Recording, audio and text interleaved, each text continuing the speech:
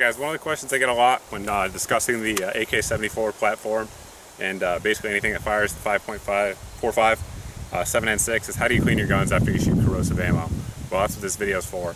Keep in mind, guys, I live in the humid southeast where it's very hot, very humid. Rust is a legitimate problem.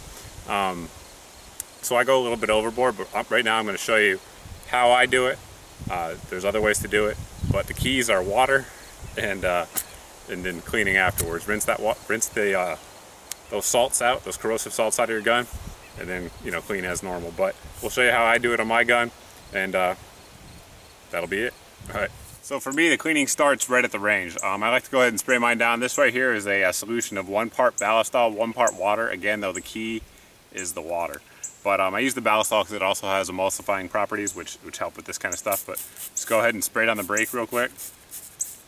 Try to get those salts breaking down. Just let that run off. I go ahead and take the rear cover off, and then take the bolt carrier out and the bolt. Spray that down real good. Try to get those salts going. Get those off there because they do like to accumulate there on the bolt carrier.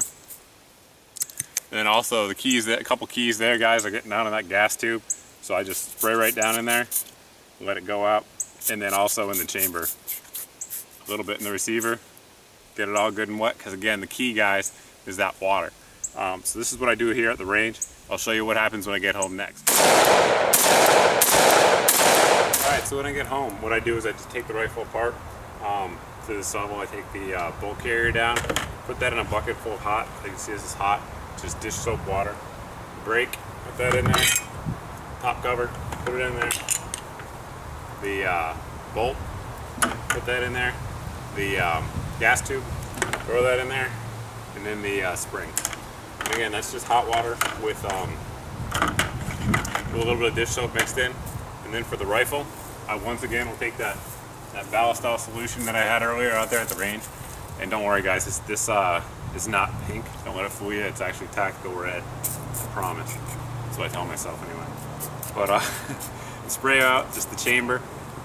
Get in there in that gas tube again, and just a little bit around the muzzle. And that's it. At this point, all I'm going to do is I'm just going to take these parts that are soaking here in water. I'm going to leave them in there for like maybe 3-4 minutes. Shake them off, make sure all those corrosive salts get dissolved in there, give them a minute. And then after that, all I'm going to do from here on out is dry it off with some paper towels and clean as normal. Here's the finished product, a nice, clean, properly lubricated AK-74 variant. But one thing I wanted to clarify earlier, I said in the video, I said 1 to 1 ballistol water mix. I actually use 1 to 5, and I know guys that use 1 to 10 or probably even higher than that. Because the key that really matters, like I said earlier, is the water. If you're using Windex, that's fine, it's not going to hurt anything, but what's actually dissolving those salts is the water in there. It's not the ammonia. So I use the ballistol though because it helps bring the water off the surface of the guns once it dissolves those salts, so I like that.